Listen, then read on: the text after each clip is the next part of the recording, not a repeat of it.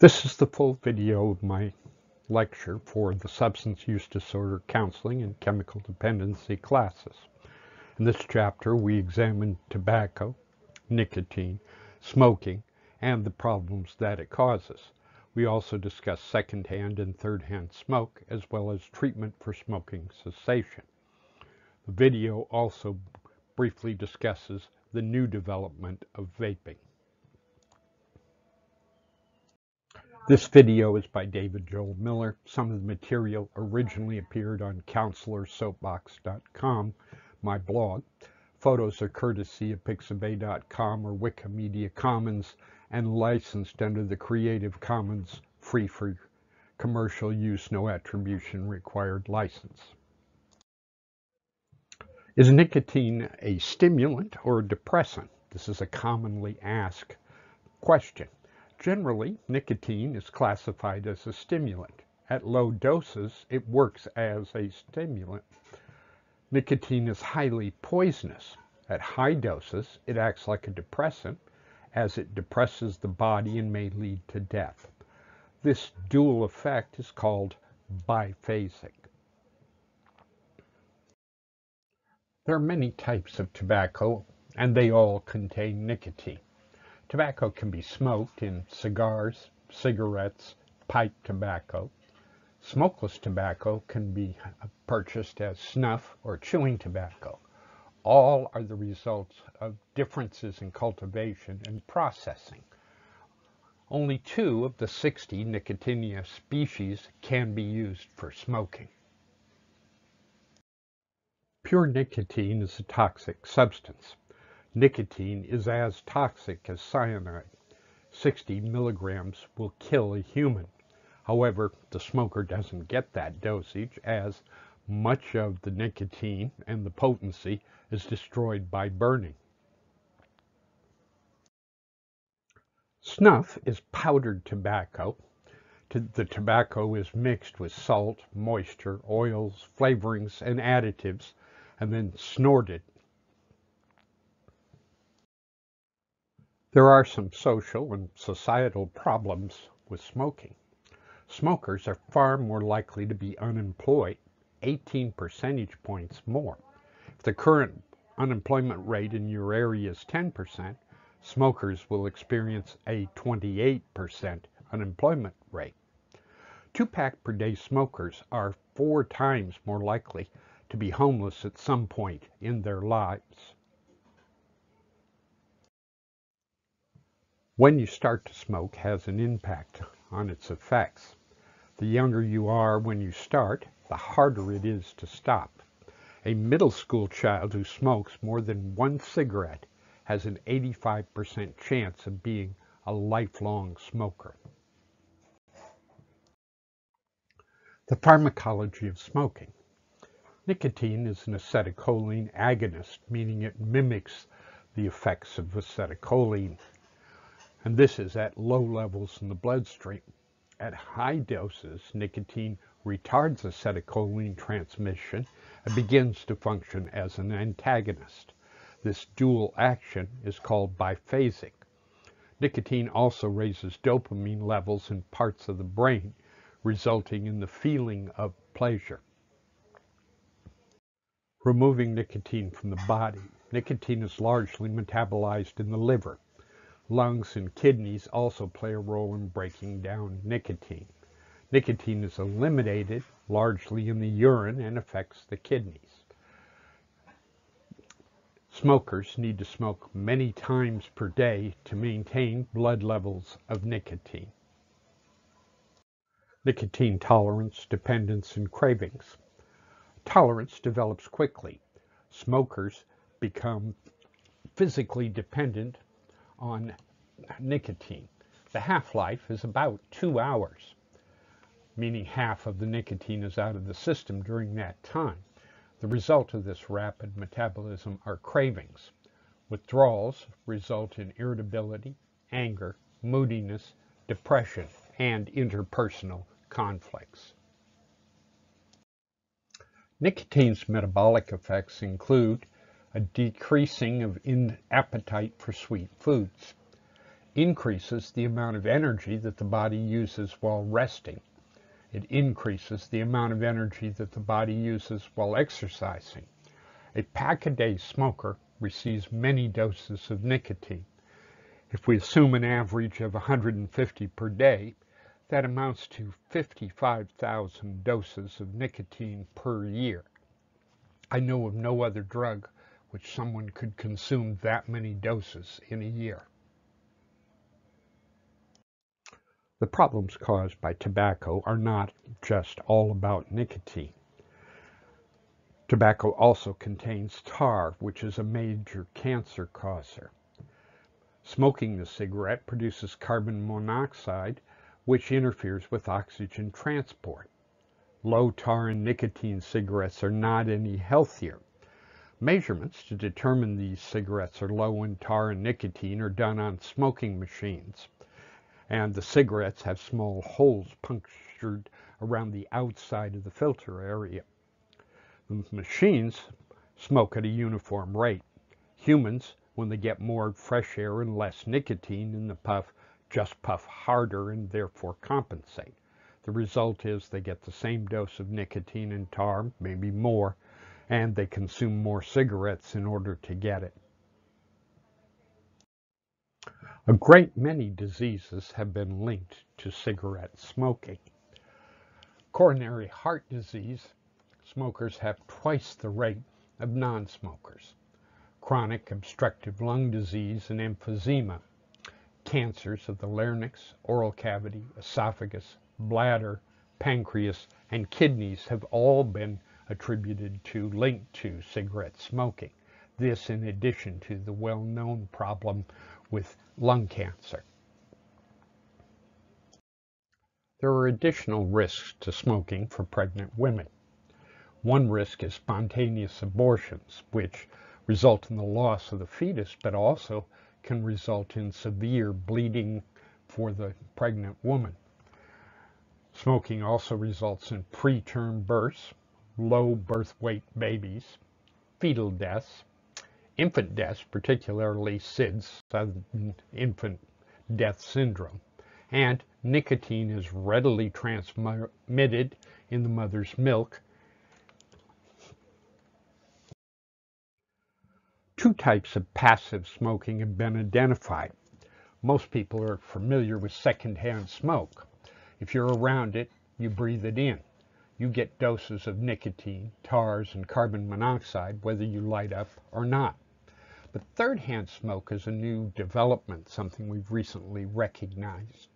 When a smoker lives in an area and smokes, even when the area is cleaned and sterilized, tars and the nicotine may stay on surfaces, the carpet, the ventilation hood on the stove, the air conditioning and heating ducts, and so on. Those tars and nicotine can be relaunched into the air and re-enter the breathing air. Babies crawling on the carpet where a smoker used to live is then exposed to that person smoking, even though that person no longer lives in the apartment. The good news is that it's never too late for a smoker to stop. Quitting by age 40 reduces the risk by up to 90%. The day you stop smoking, you stop doing further damage. It takes about as long as you smoked for the risk to reduce. Co-occurring smoking. More than half of all the cigarettes smoked are consumed by those with a DSM diagnosis. The high rates of smoking occur by those with depression, anxiety, bulimia, ADHD, and while not all books recognize that those people with psychosis, particularly schizophrenia, are likely to also be heavy smokers. Smoking cessation. Nicotine is treated differently than other drugs. Half of all living adults who smoked have now quit. Most smokers quit on their own without formal treatment. Most relapse in 6 months to a year, and most try to quit 7 to 15 times before they are successful. With treatment, people are 4 times more likely to quit and stay quit. What makes smoking cessation treatment work? Well, controlling nicotine withdrawal symptoms is important, breaking the motor behavior habits, teaching coping skills for thoughts, feelings, and situations that trigger smoking urges is also helpful. The 2 primary types of treatment are behavioral and nicotine replacement. Notice that most substance use disorder programs do not focus on treating smoking. One reason is because many of the counselors working in these programs are themselves in recovery and commonly smoke. But nicotine or tobacco is usually not the focus of drug treatment because it doesn't respond well to talk therapy, but instead needs behavioral or nicotine replacement therapy. Nicotine replacement therapy may involve gum, which contains nicotine, the patch, nasal spray, inhalers, or lozenges. Replacement doubles the number who succeed at quitting. Nicotine replacement therapy and behavioral methods together are better than either separately. Medication can help, and 2 meds are currently approved, bupropion and varenicline. Smoking prevention is an important part of this treatment of smoking. If you can keep people from smoking in the beginning, you don't have to worry about helping them quit. One way of preventing smoking is changing the environment. More and more places are you can't smoke here. Hospitals now, it may be illegal to smoke even on the grounds, even way out on the sidewalk. Many places have now rules that you have to be a certain distance, in our town 30 feet from a main entrance to a building in order to smoke. There are many other prevention methods. You can increase the prices, and taxes are one way that the prices of nicotine, cigarettes, and other forms have been increased. And you have laws that regulate where someone can smoke and who can smoke. What about vaping? The evidence on vaping still is out, but increasingly we're starting to question whether vaping is actually a good thing or just another way of administering nicotine into the body. Is it a harm reduction or simply a new problem? Vaping and e-cigarettes. Here in California, effective June 2016, vaping is regulated the same way as smoking cigarettes, regardless of whether the liquid contains nicotine. People cannot vape anywhere where you cannot smoke. You must be 21 to purchase. You cannot give vaping materials to anyone under 21.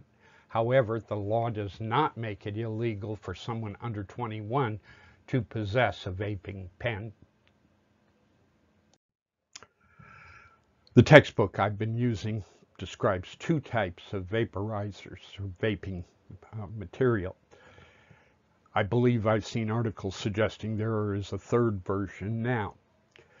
Generation 1 was what we called e-cigarettes. They had a small battery, they had cartridges, and children have died from swallowing those cartridges and getting a fatal dose of nicotine.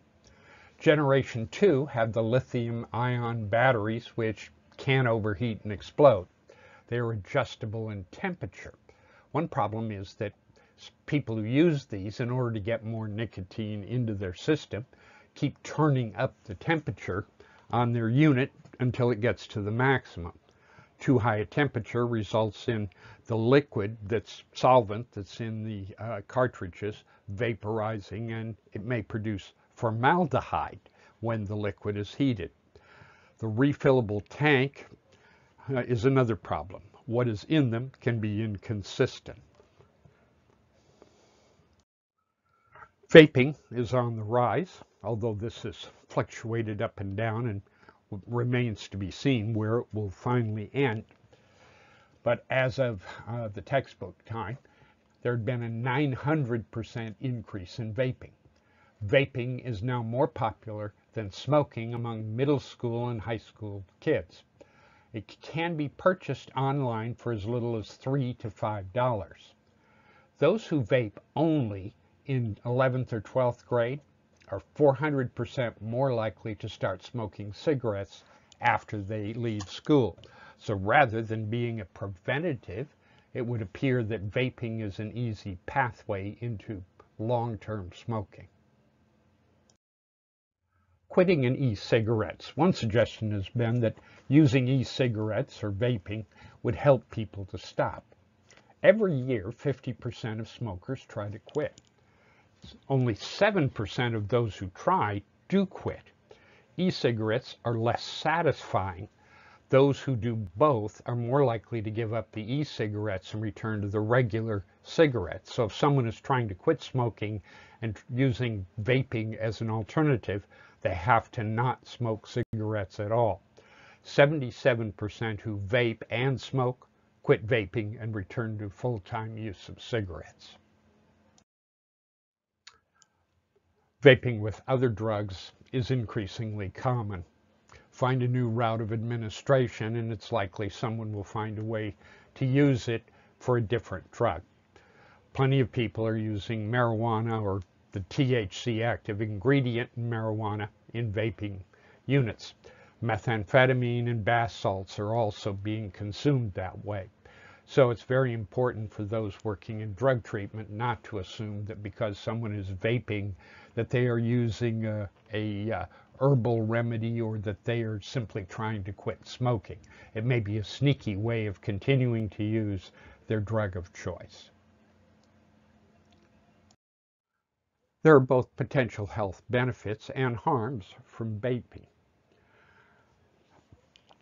The benefits are smoking fewer cigarettes, helping to quit smoking tobacco, and less carcinogens than from the tar and the ash. The harms are children swallowing liquids or cartridges. Vaping makes asthma, breathing problems worse. It increases the heart rate when withdrawing, and it has the same problems of secondhand smoke as smoking cigarettes. Other issues with vaping. Pregnant women should not vape. Whatever drug the woman does, the fetus will receive a higher dose for a longer period of time. The mother gets it into her bloodstream. The blood crosses the placenta to the fetus. The fetus's liver and kidney are underdeveloped and can't detoxify the drug readily. Then it has to cross back in the blood and the placenta until the mother's liver can detoxify it. Any drug in a pregnant woman's bloodstream results in a higher dosage in the fetus for a longer period of time. So there's also no health benefit if you both smoke and vape. E-cigarette use seems to increase alcohol consumption, which is also a significant problem. It may help you reduce cravings for nicotine if you live with a smoker, and that has probably been one of the major benefits when a woman or a man is trying not to smoke, but their partner in the house still smokes. Using a vaporizer, vaping pen that does not contain nicotine could benefit in that situation. Terminology from this chapter 7, nicotine. Were any of these words new to you? Nicotine poisoning, not only the words, but the concept, emphysema, and vaping. All of these might be part of the question asked you, and if you don't know the vocabulary, you'll have trouble doing well on the tests and quizzes. What should you have learned from this video, the chapter in the text, or the PowerPoint? About nicotine. At low doses, nicotine in tobacco acts as a stimulant. At high doses, it acts as a depressant. This dual action is called biphasic. Pure nicotine is highly poisonous. Tolerance develops rapidly, and third-hand smoke is dangerous, just as is smoking or second-hand smoke. Treatment for smoking or nicotine withdrawal is medically done, replacement therapy, or in counseling it is done by behavioral modification. Talk therapy that is used for alcohol and other drugs does not seem to be particularly helpful in getting people to stop smoking, although I have seen some evidence that psychoeducation, teaching people about nicotine and smoking or not smoking, can be helpful.